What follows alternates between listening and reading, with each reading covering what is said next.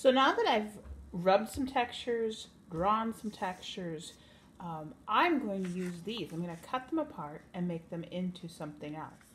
So what I've done here is I've taken my textures, I've cut them apart so that they're in smaller pieces, a little easier to handle. And now I need to think of what kind of a picture or what kind of design I would like to make for my texture picture. So what you will need for this part is a piece of paper, some scissors, and your texture rubbing plates, and possibly some glue. If you don't have glue, you can just make this almost like a puzzle and then reassemble your pieces back together whenever you want. Let's talk about scissor safety just for a minute. So when you're using scissors, always make sure the blade is pointing away from you.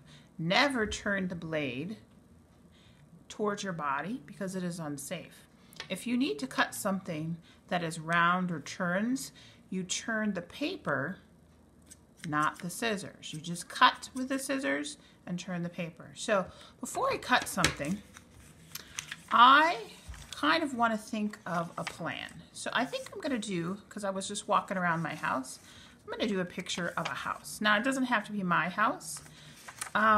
It can just be any old house. Maybe I'll start with this brown piece of paper. So what I'm going to do, I maybe don't want it this size.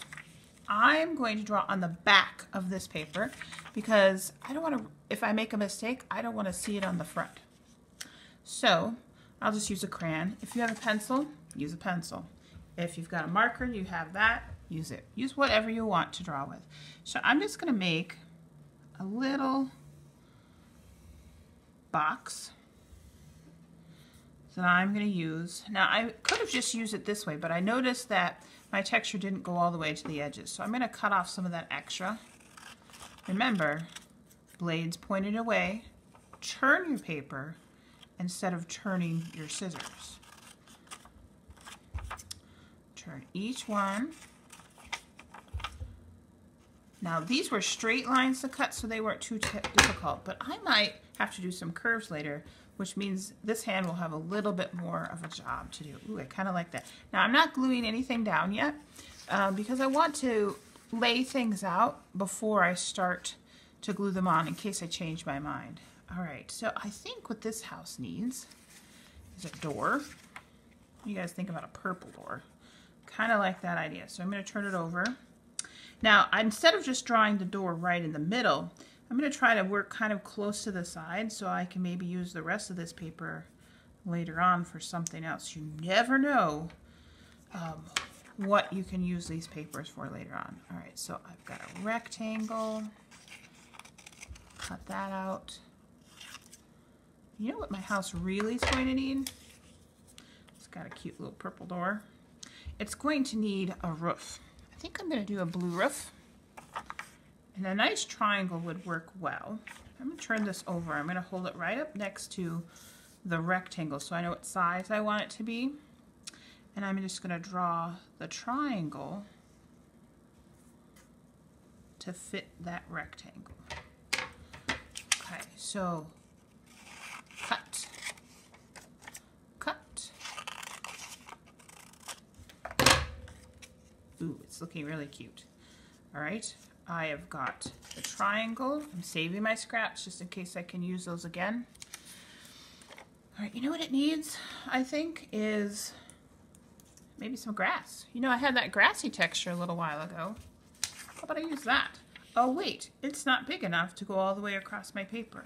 Perhaps, I have an idea. I'm going to turn it over and I'm going to draw a zigzag. Nice big. I don't want to make it too hard for myself to cut it out. And when you cut something like a zigzag, make sure to go slowly. And remember, this hand can help you turn the paper when you get to a point.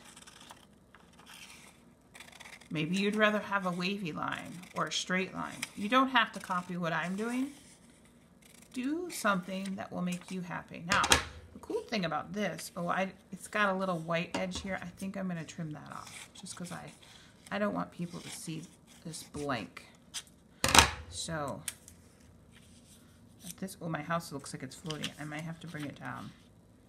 Oh, I think I'm gonna cut that part off because it's just too white there. Okay. Ooh, this is looking nice. Let's bring my house down a little bit to fit on to the ground. That looks better. Okay, so now, this is very blank looking up here in the sky, so maybe I could put something up there. Ooh, this yellow gives me a good idea. Maybe I could make a sun. So I think I will draw a circle on the back. Now, if you have trouble drawing a circle, take something like a lid or something that's round, maybe the bottom of a glass, and you can trace around that. Of course, it doesn't have to be a perfect circle. This is your picture. Make it the way you want. If you want to have a different shaped sun, maybe you'd rather have a square. You know, who's to say that's wrong? And perhaps maybe you're not even making the same. Ooh, I like this. Okay, so I feel like it needs some sun rays. Maybe, let's see which is kind of a pretty one. Ooh, I kind of want to try this marker one here. This one where I did the kind of the squiggly lines, the zigzaggedy lines. So maybe if I cut out some triangles, I'm gonna just cut like this. Maybe if I just cut out some triangles, just kind of back and forth like this. Maybe that would make a really good picture. Or make some good sun rays. Now I might not even use all of these. Is that okay? You bet it is. Oh, I really like that marker squiggly line. It really makes this picture, the sun, stand out.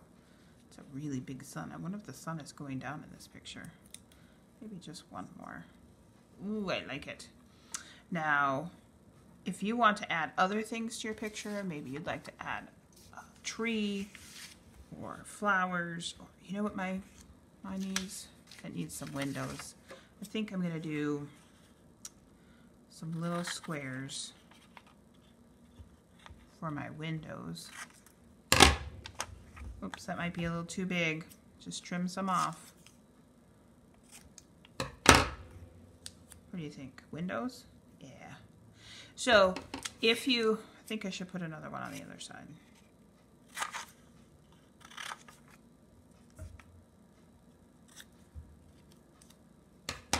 Cute. All right, so once you get yours how you want it, once you've got it arranged,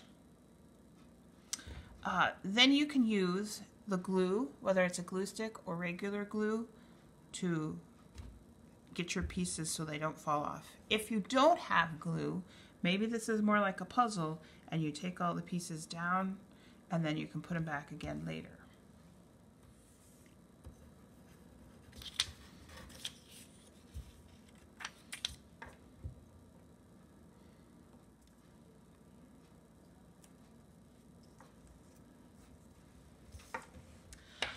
All right, so I have finished my collage using textures that we made today. Remember, a collage is simply a picture made from cut pieces of paper. And I think by adding the textures, we really made our picture look a lot more interesting than if we had just used plain pieces of paper. So if you get a chance, try to find some textures today. Either inside or outside, maybe make some rubbings or create your own texture. Remember, boys and girls, you don't have to make the same picture that I did. You can really make any picture. If you want to make a picture of a sun, a flower, maybe it's just random shapes and designs, a robot, a rocket. Use your imagination and I bet you'll come up with a different kind of collage or just something else that you really like. Have fun, create art. See you later.